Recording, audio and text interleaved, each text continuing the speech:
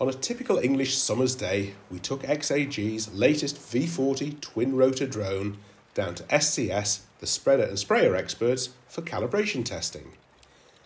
In the UK, it's recommended that every sprayer and spreader machine is tested annually for consistent application. Before we headed out to the field, we calibrated the drone's twin auger feeding system using each of the spreading media due to be tested. In this case, it was two commonly used agricultural fertilisers, CAN and Nitram. Most of the pellets ranged in size from 2 to 4 millimetres, but I did notice some large clumps around 30 millimetres in the hopper. However, these passed through the augers without a hitch. Then it was time to get spreading, so we filled up the drone with media and set up the line of 500mm square collection boxes and marked the central point. Each of the collection boxes has an internal grid baffle that is designed to minimise the number of pellets bouncing out of the trays as they land.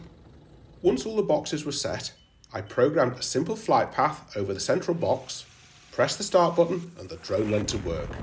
The V40 is fully autonomous, so it takes off and flies its route automatically, turning on the feeding augers when it enters the defined work area.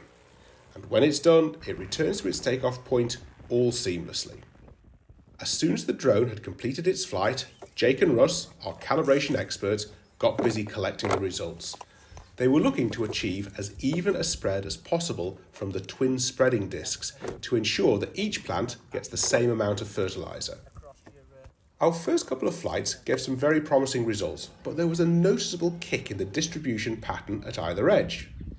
But with years of experience behind them, Jake and Russ were able to suggest some changes to the flight height and spreading settings, so we made a few tweaks and tried again. After a few more runs and a little more finessing, we gradually dialed in the results until we had an even spread pattern that everyone was happy with. With expert advice from the team at SCS and the reliable repeatability of the V40, it was great to come away from a busy day with an NSTS spreader certificate proudly displayed on the drone's nose cone. Now the V40 is ready to be put to some hard work on the farm.